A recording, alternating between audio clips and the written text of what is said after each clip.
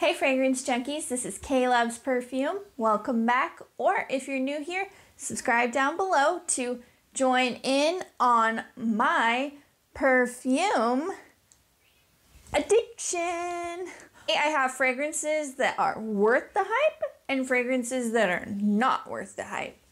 So you know me, I'm gonna keep it 100, whatever the kids are saying nowadays. Keep it 100 with you. I'm not gonna be like, oh, it's so good because my dear friend has it and loves it. No, I'm not like that. No, if I don't like it, I'm gonna tell you that I don't like it. And all right, I got some here that I don't freaking like, or they're not worth the hype. And then I got some here that are freaking worth the hype. So let's get right on into it. I started off with Nina Ricci Rose Extase Absolute. This fragrance is a jammy rose benzoin combo. Super creamy, thick, rich. This smells like Oud Satin Mood by Maison Francis Kurkdjian, because this is also from Maison Francis Kurkdjian. And it smells like Oud Satin Mood minus the oud. So it takes that depth and masculine edge out of it, and it's leaving a feminine, jammy, thick rose combination.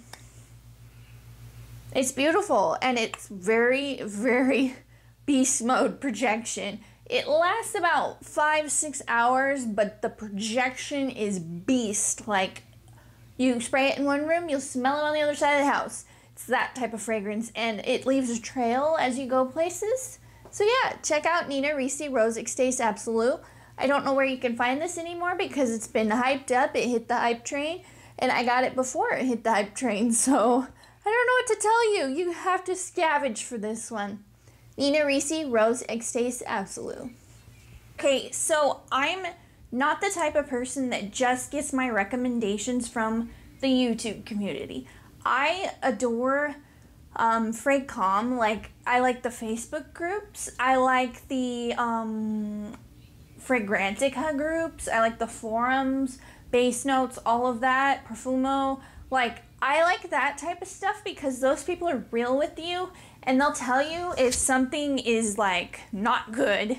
YouTubers, a little bit fake, a little bit phony here and there. So, and some of them get sent PR and stuff, so they're not going to tell you the truth. They're like, I like this free stuff, so let me just lie to you a little bit and spin you a story because then I get more free stuff, you know. Well, anyways, so this fragrance is from one of the forums. This is like a vintagey fragrance. It's not really talked about on YouTube. This is called Tokade from Rokas. This is from the 90s. This is the thickest ambery vanilla jammy rose. Vintage vibe, just gorgeous. Think of a woman in a red dress, sexy date night, like long-lasting beast mode projection. And there is a niche fragrance on the market that took on inspiration from this. Killian Woman in Gold. Smells like Tokade from Rokas. So I think this is on Fragrance X for $25, so definitely get your hands on this. This is wow, like wow in a bottle. It's hard to describe. Something that you need to sniff. If you take in my recommendations for vintage fragrances, you need to check out Tokade from Rokas. Like, literally stop what you're doing, buy it. It's $25 on Fragrance X. Just get it.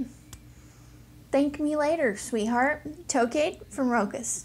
I just have a mini, like, 1.6 ounce bottle of this. This is not my bottle, this is Nancy's bottle, but I use it as reference for a little bit. I'm gonna buy a big ass bottle of this in the EDP formulation rather than the EDT. This is worth the hype. There is a reason that this fragrance, ignore the background, that's my son, one of my sons. Anyways, this fragrance has stood the test of time for a reason. This is a beautiful oriental vanilla fragrance. Starts off with a burst of lime and bergamot. Then it leads into a smoky, leathery incense world that then turns into a beautiful, smoky, powdery vanilla that resembles creme brulee. Do you like my description? I tried to describe it as best I could because this fragrance right here is absolutely incredible. If you like vintages, like why haven't you already tried Shalimar? Like just go try Shalimar.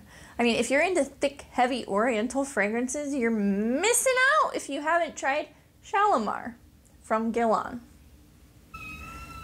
Next, I have a decant of La Danzadelle from Nobile 1942. I'll put the photo right here. Gorgeous. Apple fragrance. Smells like an apple candle, like an apple fall candle, apple with a hint of cinnamon, some vanilla, like apple pie, basically. This just smells to me like apple pie with a little bit of a sparkling, fresh quality to it.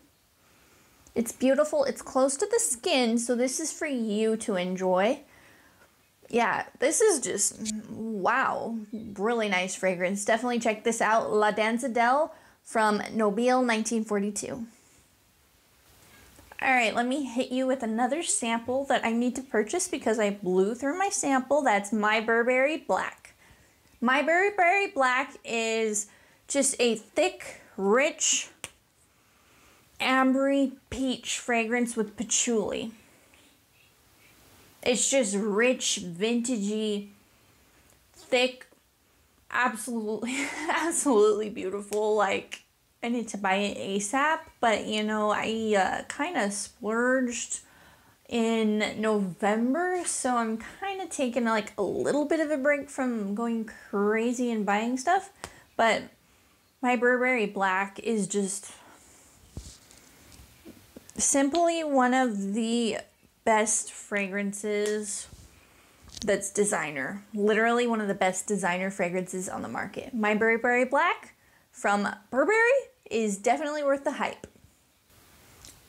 All right, I got another sample for you. Unknown Pleasures from Kerosene, worth the hype, like 100%.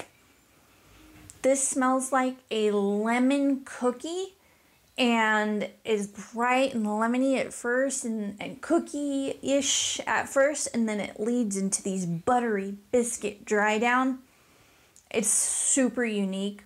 Better than Lyra. It's along the lines of Lyra, but in my opinion, a step up from that. Definitely worth the hype. Unknown Pleasures from Kerosene. Another one that's worth the hype is Dates Delight from the House of Oud. This one is a thick, jammy date fragrance with amber, vanilla, spice, like so much cinnamon. It's just, this is my second favorite fragrance in my whole collection. Like, I mean, it will never be better than Fate. Like, I haven't found anything better than Fate from Amouage, but this is close runner-up. This is good. This is like good. So definitely check out this fragrance. This is Dates Delight from the House of Oud. One worth the hype is Oud Vanille from Frank Oliver. This literally costs like 20 bucks. Smells like vanilla and oud. And it smells honestly along the lines of Oud Bouquet from Lancome. Beautiful, super long lasting, super beast mode, $20. Just go get it. Shut up, stop what you're doing and just go get it. Go get it along with this, and that's like 40 bucks. Like, go to Fragrance X, 40 bucks. Come on, I mean, yeah, you can't go wrong for 40 bucks getting those two. Literally, they smell so expensive. All right, Oud Vanille from Frank Oliver, worth the hype. Oud Bouquet from Lancome, worth the hype. Thick, rich, decadent, smoky, beautiful, divine. Definitely get this if you're wanting to explore and you're a gourmand lover or a rose lover. Oud Bouquet, worth the hype. Okay, I threw in one that's I kind of hyped up. That's Taboo by Dana. This is like $10. It smells like sex. Like, not like sex, but like a sexy woman. Sexy lady. That's what it smells like. Like, this is sex appeal in a bottle that's marketed toward old ladies. Literally. Ooh, it smells so good. I need to get like 20 bottles of this. Yeah, this is Perfect. This is cloves, amber, vanilla. It's just, go get it. You just go get it. If you want to branch out and check out vintages, get Taboo from Dana. Worth the hype. All right, are you ready for fragrances not worth the hype? Thumbs down, not worth the hype. All right, first we got Cashmere from Chopard. I was expecting a thick, rich, decadent, oriental vanilla. Instead, what I was left with was a Cabbage Patch doll. Literally smells like a Cabbage Patch doll's head. It's not thick. It's not rich. I mean, it's all right. It's okay. I don't hate it. I'm gonna keep it in my collection, but it's not thick, rich. Like, ooh, this one is thick, rich, decadent. This is thin and light. It's not my favorite. Not worth the hype. Next we have Baccarat Rouge. Yes, I know. She put a niche fragrance in there. Oh my god. Okay, yeah, so Baccarat Rouge is not worth the price point. Definitely go with Spiritu from Tiziana Terenzi if you still want to stay in the niche realm but yet smell like Baccarat. Burberry Her is a girly alternative. Cloud is a loud synthetic coconut alternative. This is synthetic too. I mean, literally smells like salty cotton candy. And then it goes away and it comes back. I wear my fragrances for myself. I don't want my fragrance to disappear and then have everybody around me smell it from miles away. I don't need that attention. I'm married. I don't care for the attention. But I want a fragrance that I want to be able to smell on myself. And so, sorry for the yelling. That's one of my kids. I have 2 toddler boys.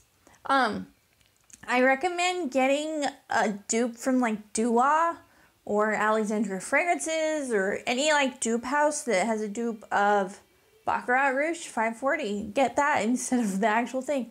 Not worth the hype. Don't hate me.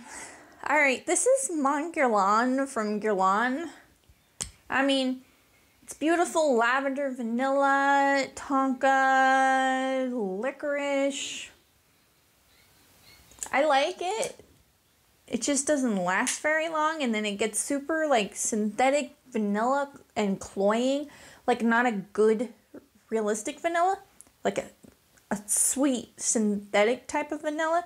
So it's not my favorite and I hate to say it, I'm probably going to declutter this and go for Lancome Lavandis Tryon. However you say it, the lavender Lancome fragrance. Yeah. Not worth the hype. Sorry, Mon Guerlain. Alright, I'm back again with another disappointingness. Okay, so Chanel number 5 is kind of boring. Like, sweetheart, where's the spice? Where's the interestingness? You smell like a basic bitch. And I'm not sorry, but you smell like a basic bitch, Chanel number 5. This is a vintage too. I'm like, literally smells like yellow flowers and soap. Sorry, Chanel, but you're number 5.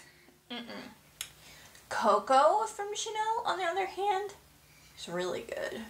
It's spicy, sexy, alluring, different. There's depth to it. It's interesting. It's not a basic bitch fragrance. So, yeah, sorry Chanel number 5, but you're basic. So, not worth the hype. Alright, I'm definitely going to keep this. I love it.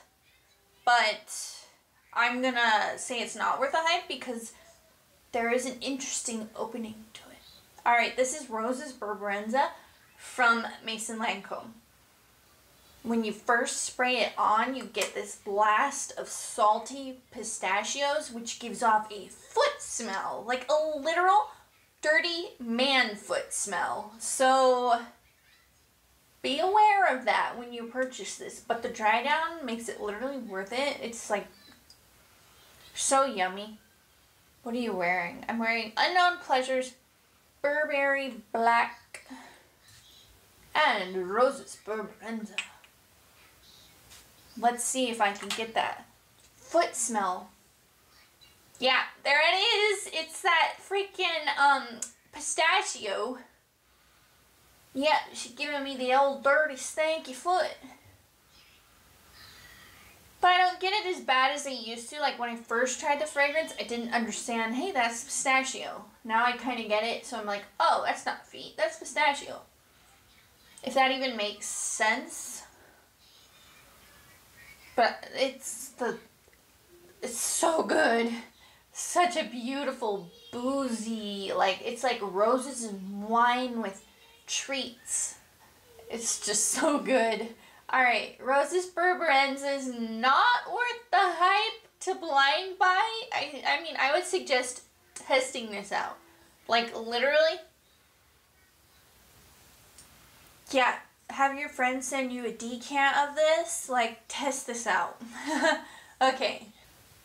Alright, now we're back onto the samples. Good Girl from Carolina Herrera has a beautiful, promising opening. You're like, oh my gosh, it's kind of chocolatey, it's thick, it's like a nougat, it's warm, it's rich, it's beautiful. And then the dry down hits and you're like, oh my gosh, I have a headache.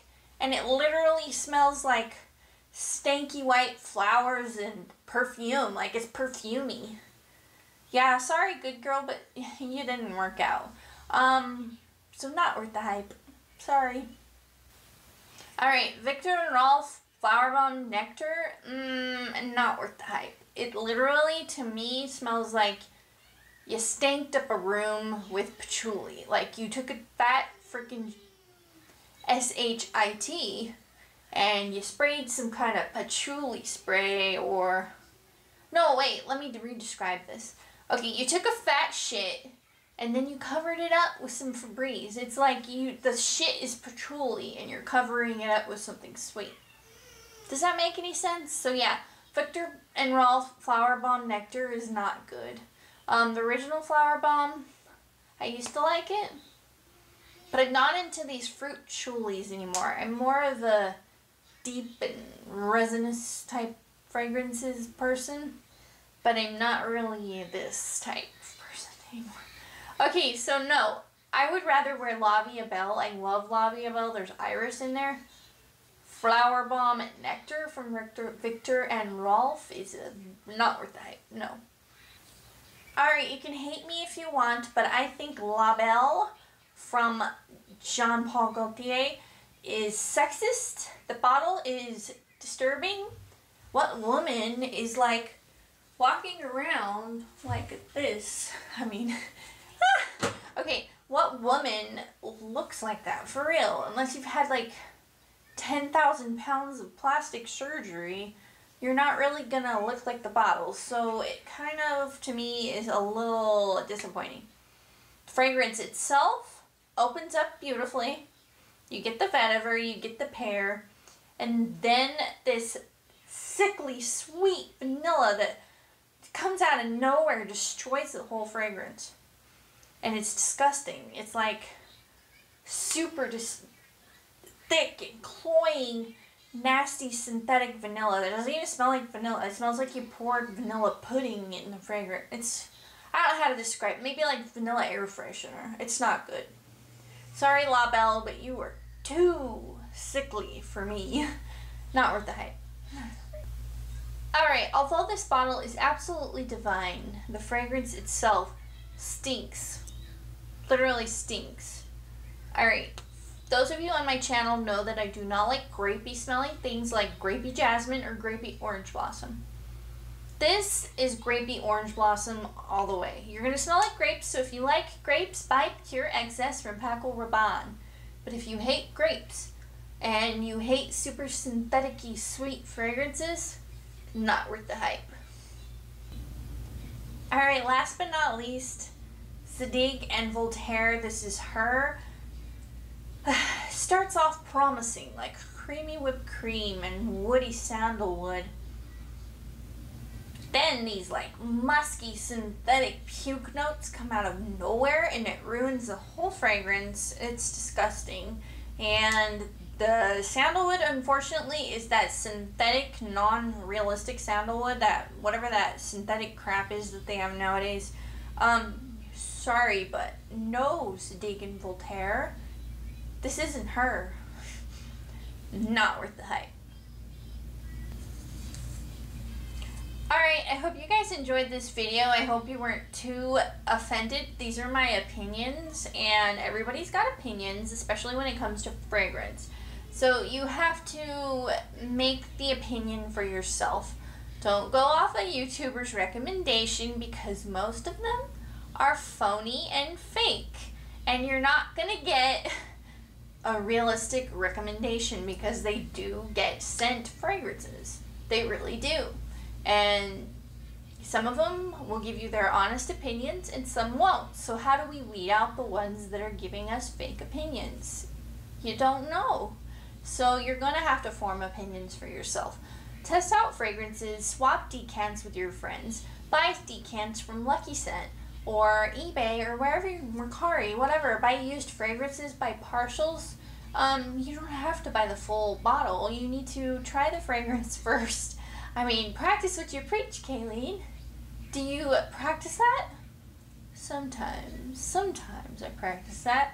Alright, I hope you guys enjoyed this video. If you did, like, comment, and subscribe to join in on my mother effing perfume addiction.